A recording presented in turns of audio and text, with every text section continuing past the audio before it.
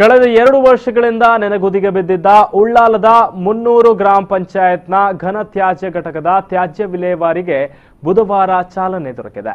ಇನ್ನು ಪಂಚಾಯತ್ ಆವರಣದಲ್ಲಿ ನಡೆದಂತ ಕಾರ್ಯಕ್ರಮದಲ್ಲಿ ಘನ ತ್ಯಾಜ್ಯ ಸಂಗ್ರಹ ವಾಹನಕ್ಕೆ ಜಿಲ್ಲಾ ಪಂಚಾಯತ್ ಸದಸ್ಯೆ ಧನಲಕ್ಷ್ಮಿ ಗಟ್ಟಿ ಮತ್ತು ಮುನ್ನೂರು ಗ್ರಾಮ ಪಂಚಾಯತ್ ಅಧ್ಯಕ್ಷೆ ರೂಪಾ ಆರ್ಟಿ ಚಾಲನೆ ನೀಡಿದರು. ಬಳಿಕ ಮಾತನಾಡಿದ ಜಿಲ್ಲಾ ಪಂಚಾಯತ್ ಮಾಜಿ ಉಪಾಧ್ಯಕ್ಷ ಸತೀಶ್ ಮಾತನಾಡಿ, ಮುನ್ನೂರು ಗ್ರಾಮ ಪಂಚಾಯತ್ ತ್ಯಾಜ್ಯ ವಿಲೇವಾರಿಗೆ ಸರ್ಕಾರ ನೀಡಿದಂತಹ ವ್ಯವಸ್ಥೆಯನ್ನ ಸದುಪಯೋಗಪಡಿಸುವುದು ಶ್ಲಾಘನೀಯ.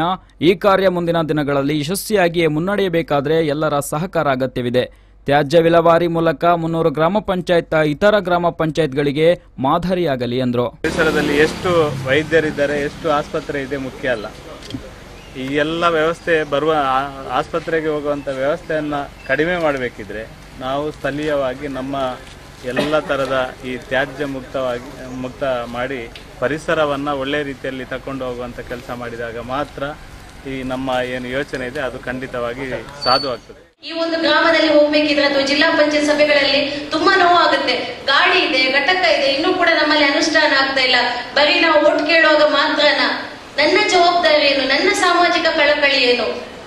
ನಾನು ಬರೀ 10 ಜನರ ಮಧ್ಯೆ ಹೋಗಿ ನಗಾಡ್ಕೊಂಡು ಕಾರ್ಯಕ್ರಮವನ್ನು ಅಟೆಂಡ್ ಮಾಡುದಾ? ಇದು ನಮ್ಮ ಜಾಯಮಾನ ಅಲ್ಲ. ಹುಟ್ಟಿದ ಮೇಲೆ ಈ ಪ್ರಪಂಚಕ್ಕೆ ನಾವು ಕೊಟ್ಟೋಗುವುದು ಏನಿಲ್ಲ. ಮುನ್ನೂರು ಗ್ರಾಮ ಪಂಚಾಯತ್ ಉಪಾಧ್ಯಕ್ಷ ಹರೀಶ್ ಬಂಡಾರ್ಬೈಲ್, ತಾಲೂಕ್ ಪಂಚಾಯತ್ ಸದಸ್ಯೆ ಅಲ್ಫ್ರಾಡ್ ಡಿಸೋಜಾ, ತಾಲೂಕ್ ಪಂಚಾಯತ್ ಕಾರ್ಯನಿರ್ವಹಣಾಧಿಕಾರಿ ಸದಾನಂದ, ಗ್ರಾಮ ಪಂಚಾಯತ್ ಮಾಜಿ ಅಧ್ಯಕ್ಷ ಅಬ್ದುಲ್ ರೆಹಮಾನ್ ಮತ್ತಿತರರು ಉಪಸ್ಥಿತರಿದ್ದರು. Arif Kalkatta, v4 news Ullal.